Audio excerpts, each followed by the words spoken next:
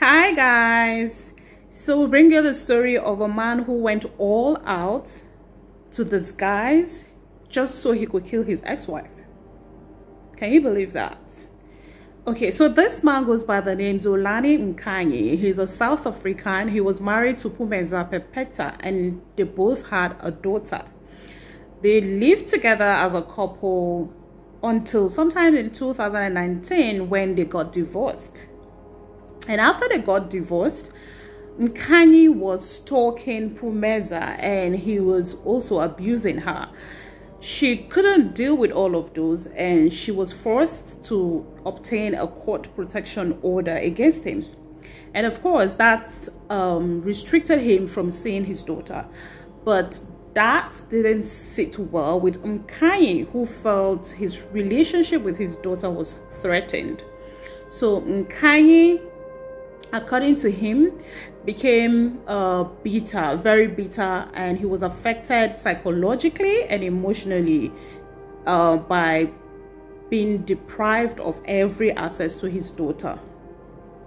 And he said that caused him so much pain, so he made up his mind he was going to dish out the same proportion of pain or even more to his ex-wife, so she could feel the pain he was going through by not seeing his daughter. So what kind of pain was he going to cause his ex-wife?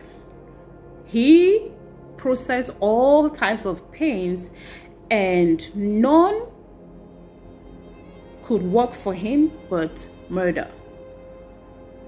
He chose to murder his ex-wife. That was the pain he was talking about. So Mkanyi, Xolani, decided he was going to kill Phumeza.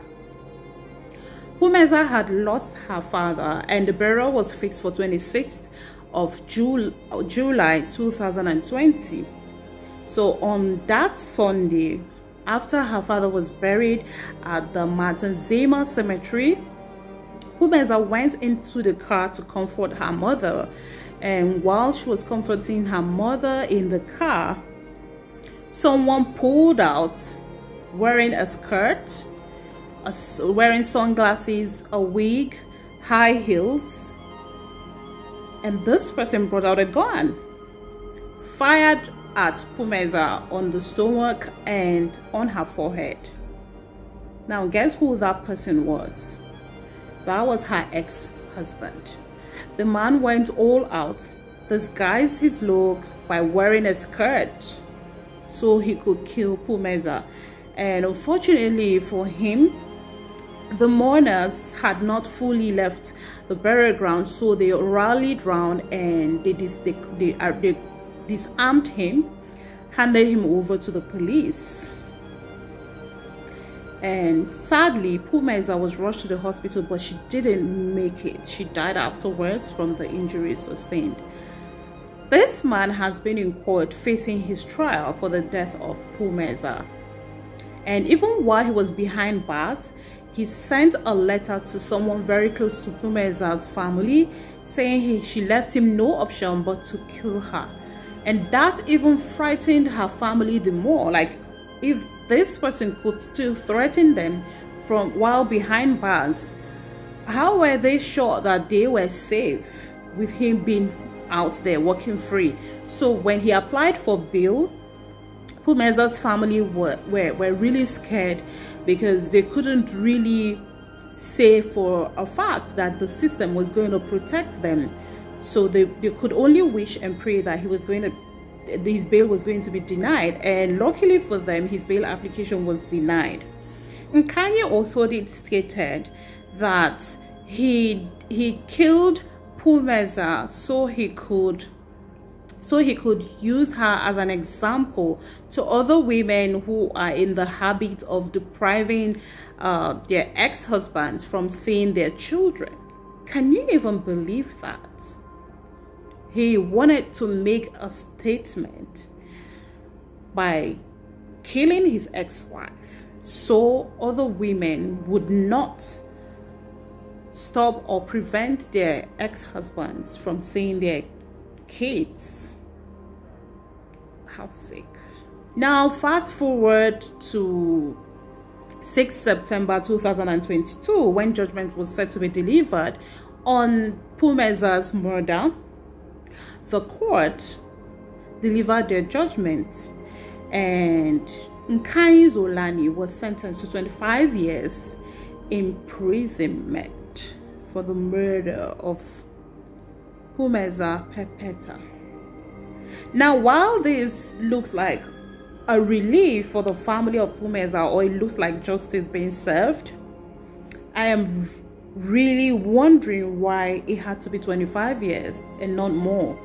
I was hoping that Mkanyi would get nothing less than a life sentence, really, because that was premeditated murder. Clearly, the evidence were there. The weapon, the murder weapon was recovered, and there were witnesses to what he did. So I am really wondering what happened, what could have warranted the court handling him a 25-year sentence instead of a life sentence. But that is why I'm sharing this story, hoping that you viewers who know the law better in South Africa would, if you like, educate us as to why such sentence was handed over instead of more. Well, at least it's still a bit of relief knowing that he gets to pay for what he did, even though not fully, but at least in some form he gets to pay for what he did to Phumeza. Sadly, Phumeza cannot come back to life, but I hope her parents and her loved ones find a sort of relief from this judgment. So guys, I would really love to know your thoughts on this judgment. What do you think? Do you think justice was really served? And if you think otherwise, why do you think otherwise? Let me know your thoughts in the comments section. If you enjoyed watching this video, guys, please like it, share it, and do well to subscribe to our YouTube channel. Don't fail to turn on your notifications so you'll be the first to know when we upload our next video. Until I bring you our next story, take care of yourself, take care of your emotions, take care of your mental health, be kind to yourself and the people around you, and always be safe. I remain Dorcas Ige Oluokun, and I love you.